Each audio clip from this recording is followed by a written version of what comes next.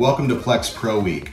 My name's Eric. I'm one of the product managers here at Plex, coming to you from our northernmost campus in beautiful Anchorage, Alaska, otherwise known as my house. I just wanted to take a few minutes to talk to you about something that's certainly near and dear to my heart and one of my favorite features in Plex, and that's live TV. Now, somebody once said that sooner or later, everything old is new again, and we've certainly seen that with the reemergence of cassette tapes, mom jeans, and Kate Bush, but in the video space, something similar has been happening for a couple of years now with the humble home antenna. So, as much as streaming services have kind of sliced and diced the media landscape, something that continues to maintain, sometimes exclusively, access to best content available is broadcast television.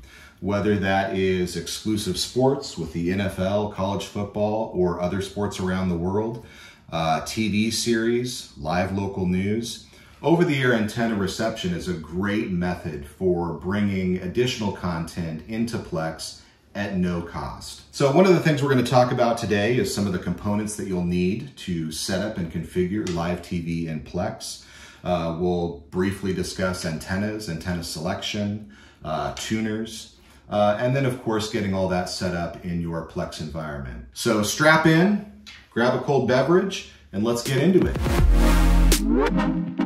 So right off the bat, you're going to need a Plex server. And while we're not going to cover the setup and configuration of a Plex server in today's video, Linus Tech Tips has just done a video that covers Plex server installations, I believe, on a variety of devices. Once that's done, then it's about adding components to your Plex server to unlock the potential of local over-the-air television. For me, where I would start is to probably go to one of the vendor pages for somebody that sells hardware in the over-the-air reception space. So here in the States, two big names would be Channel Master and AntennaSdirect.com. So both of them have tools that allow you to enter in your home address and get some sense of the channels that are available to you based on your geography and a handful of other questions. From there, they'll generally point to the type of antenna that you'll need. So it could be an indoor antenna, like this Plex or this Eclipse antenna from Antennas Direct. These are nice. They're relatively simple to use and install. You would just peel off the adhesive backing here, and then you can slap this to the wall, or preferably in a window. If you're in an area that generally has good indoor reception, you're in a metropolitan area, you're free of obstructions, an indoor antenna is a great simple solution to start building your over-the-air solution. For those of you that may be somewhat geographically challenged, certainly like myself, you may require a little bit more heavy-duty solution in the form of an outdoor antenna. So I do have an outdoor antenna installed on my roof, and even then, based on my foothills nature of my location, I'm still a little bit challenged with some of the tower locations, but I am able to get the bulk of my major broadcasters, ABC, NBC, CBS, PBS, etc. All right, up next, let's talk tuners. So you've got your antenna set up, whether it's inside, outside, you've got your coax run. That coax cable with your signal has to go somewhere. And the TV tuner is what your Plex media server uses to tune those frequencies received by your antenna. I have a handful of examples here of different tuners that are available today. Apologies to my international friends. These are US specific devices, but there are international variants certainly widely available in other countries. The most simple tuner that I have is a fairly straightforward single tuner USB stick. This is from Hauppauge, and essentially you've got coax on one side and USB on the other.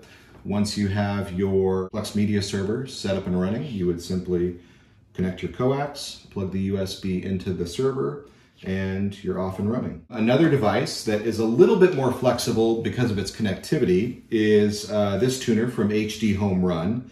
This is their Quattro, Connect Quattro. It's a 4-tuner tuner, which means that Plex could, in theory, tune or record 4 channels simultaneously. Same story here. You would have your coax input from your antenna, and you would actually have Ethernet out. So this device connects to your local network, and this tuner would be available to any device on that network. So if you had your Plex server in another room, on another Ethernet outlet, you could have this, in theory, positioned wherever your coax maybe comes into your house if you had Ethernet in that location as well. So there could be some distance between the devices. And essentially any device that's on the network, any Plex server that's on the network would have access to this tuner once it was set up and configured, and we'll talk about that in a little bit. The last example of a tuner that I have here is one that's actually built into a NUC.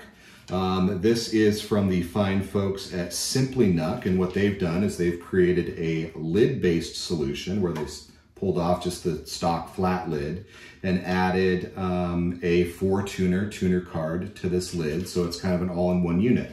So you could literally load Plex Media Server onto this NUC, connect your cable to the coax, and it's kind of an all-in-one solution. One other thing that I would add on the HD Home Run, when we talk about setting up a tuner, setting up an antenna, kind of trying to get that antenna adjusted so that you're pointing at the right towers. If you do go with the Silicon Dust HD Home Run device, an app that I've found extremely useful is Signal GH. Unfortunately, it only works with HD Home Run devices, but that's something that'll allow you to see the signal levels on each tuner and each tuned channel.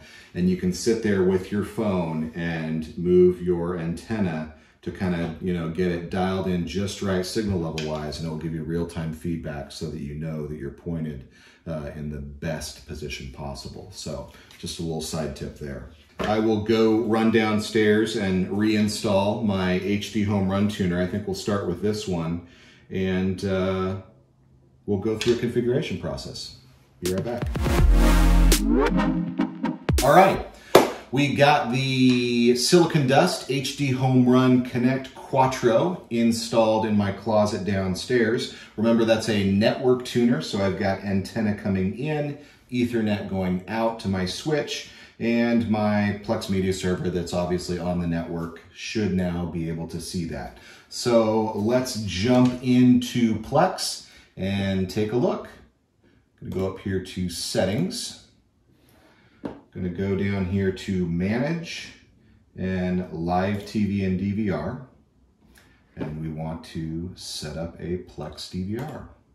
Okay, so the device is actually seeing 2 separate tuners. If you remember on that NUC I showed you earlier, it did have an integrated PCIe tuner. It's a 4-tuner max linear. That's not currently connected to the antenna, so we're gonna set that one aside for now, but it does see the Silicon Dust here. And the Silicon Dust had already completed a channel scan, so it does see 36 channels.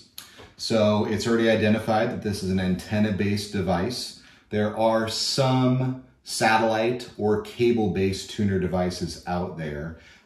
So there could be an additional selection if you're in a country or a state or have a service provider that does still have cable card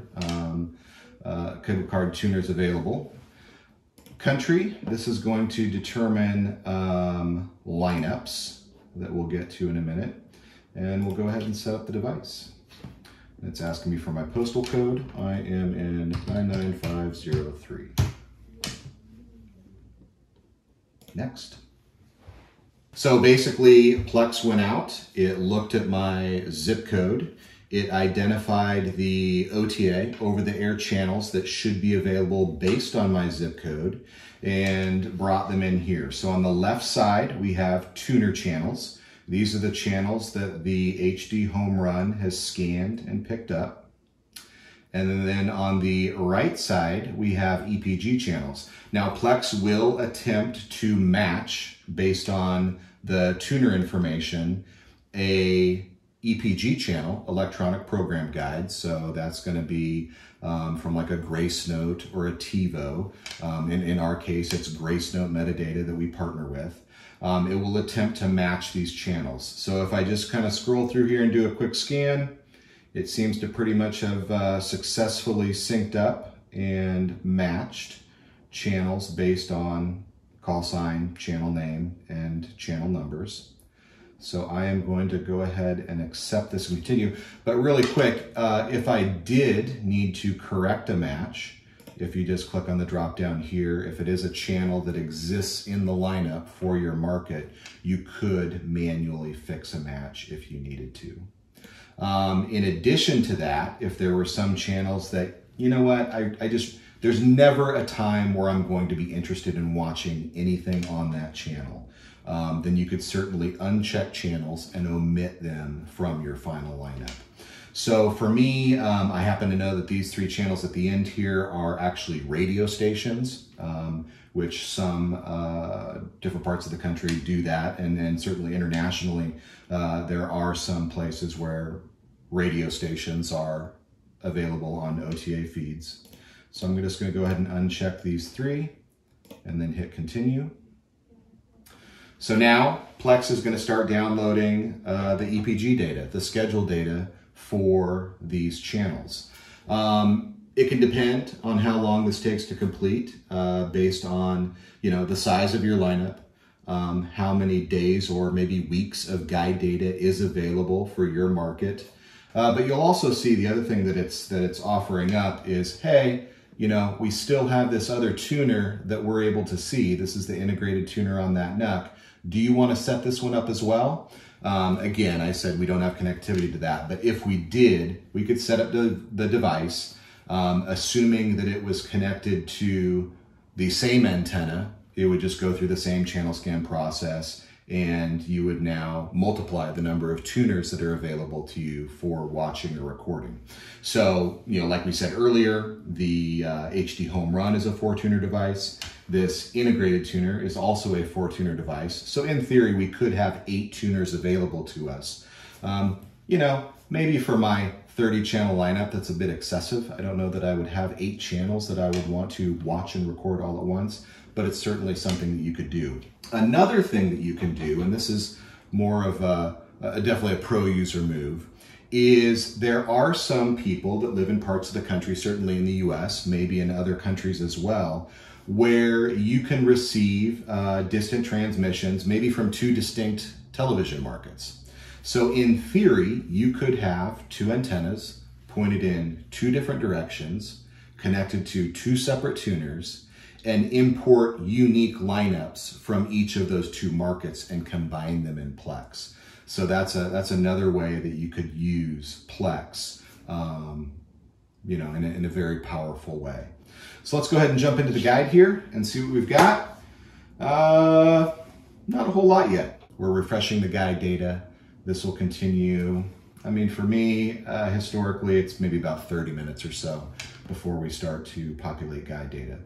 So let's go ahead and shut it down here, and I will jump back in when I have a loaded guide.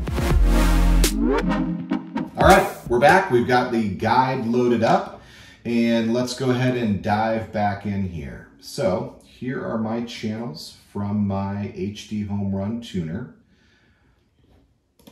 If we click through some of these, we can see some things that are airing now. So another thing you might notice, this is my test server, so I already had it configured slightly. One of the things that Plex is offering now is a suite of free streaming channels that are streamed directly from Plex. So no tuner needed. If you were a user that didn't want to dive into a local Plex media server and set up an antenna and configure a tuner like we are here today, then there's a suite of channels that are available directly from Plex that any user can watch. Here in the States, I think we have a little bit over 300 channels available now. Depending on the country that you're in, those may vary. But we have these under a tab called Plex channels. So if we scroll through here, we can see a variety of content from news to kind of daytime talk shows, to movies and some sports content, cult classics. We've got some classic kung fu. So really there should be a little bit for everybody. And this is something that, now with Plex is a great way to maybe augment your own, local over-the-air lineup that you have. So if we jump over here to the favorites tab, you can see that I already have a handful of Plex delivered channels that I've favorited. I could jump in here and catch a TED Talk or cruise on over to Mystery Science Theater 3000 and grab some classic MST3K action. Going over one tab, you'll see my Plex NUC. That is the server that I configured with the HD Home Run tuner. If I want to go ahead and start favoriting some of my most watched channels, it's going to kind of be a pretty typical list of usual suspects here. Definitely anything NFL football, so we'll favorite NBC, we'll favorite Fox, and we'll favorite CBS just by clicking on the heart icon here. Jumping back over to my favorites tab, you'll see that they've been added to the bottom of my favorites list. If I want to prioritize those up towards the top, then I can just select reorder, grab these and move them up. And that way, on any given weekend in the fall, my most commonly watched channels for my user login are right at the top of my favorites list. That's a great thing. We've got NFL football action on now. Let's go ahead and set up a recording. Now, while I am a Denver Broncos fan through and through, ultimately, I'm a fan of all things NFL. So let's go ahead and record all NFL events. Alternatively, if you wanted to, you could select just, at least in this instance, Tampa Bay Buccaneers games or Dallas Cowboys games if you only are a fan of your team. Totally cool. We'll go ahead and grab all events. Any NFL airing on over the air is probably going to be a new event. So we'll leave that there, and then we already have our TV show library selected. If we click on Show Advanced, we have a couple options here. In markets that are still showing both SD versions of a channel and HD versions of a channel, you may want to select HD only. I certainly do here, although I do think that our SD channels were just recently end-of-lifed in this market. Allowing partial airing. So this is a setting that, you know, let's say there's something that interrupts your recording. Let's say that the power goes out and your Plex server goes down. When your server comes back up, obviously that airing will have ended because you lost power.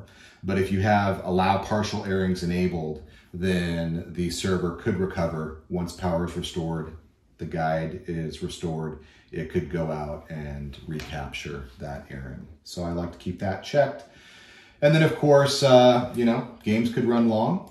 So you can add some time here, and we'll just say we're gonna add 30 minutes to the end of this scheduled recording, just in case we go into overtime.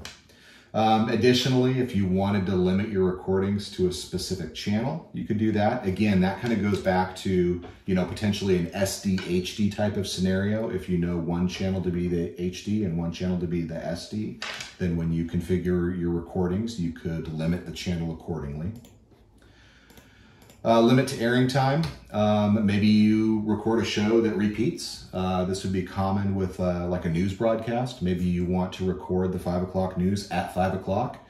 Here in our market, I think they re-air the news, you know, at maybe 2 a.m. As a repeat broadcast. Again, I wouldn't necessarily be interested in that second airing, so I might limit it to just the original broadcast. Detect commercials. So this is a functionality of Plex, which is fantastic, especially if you're recording series or movies, where once the recording is complete, Plex will go through, mark the start and end points of a commercial break, and delete those commercials from your recording, and then reconstruct your recording so that it is essentially commercial free. So that's something that you can either detect and delete, or detect and mark for skip, where you get an on-screen prompt that says skip commercials. You can limit the number of recordings that you want to keep. I am blessed with a fairly large server, so I typically tend to save everything, typically until I have burned through a series, or I'm maybe done with a movie. I'll just purge that on my own manually.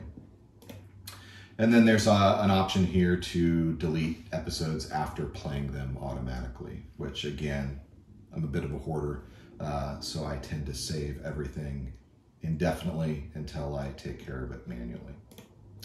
So from there, I'd go ahead and hit record. And now I've got series recording set for NFL football. And I imagine here in a couple minutes that it will start recording this game if it hasn't already. So again, going back to Plex channels, the other thing we have across the top here are different genre-based tabs for not only our content, but also integrating your content from a local tuner. So if I jump over to sports here, you'll see that it has detected that sports is playing on my NBC channel or channels, and it has populated those events in line in the sports tab. Similarly, if I go to news and opinion, I'm going to get news programs off of my local antenna.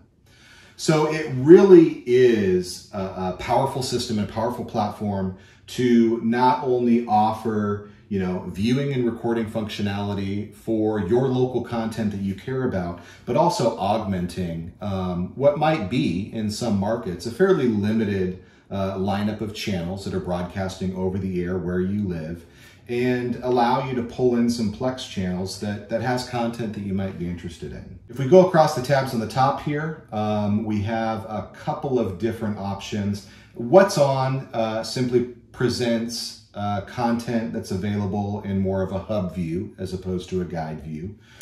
Some people do prefer that.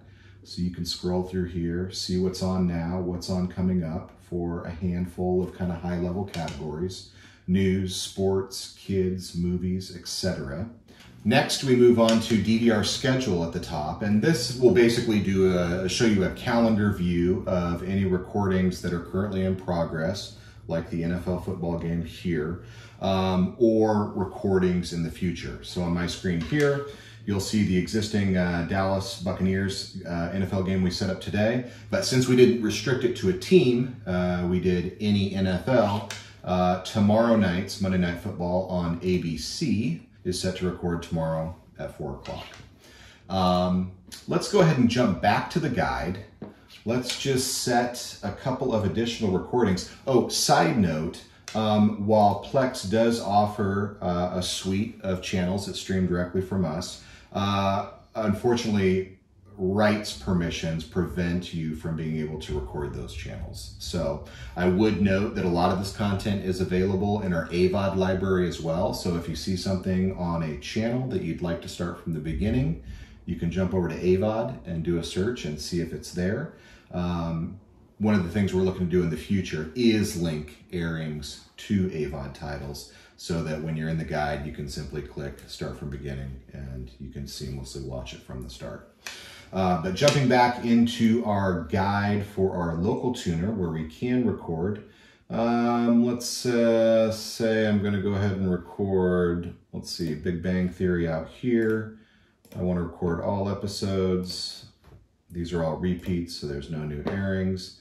Let's go ahead and grab that. Let's do a little Star Trek Deep Space Nine, all episodes, new and repeats. Let's go ahead and get that set up.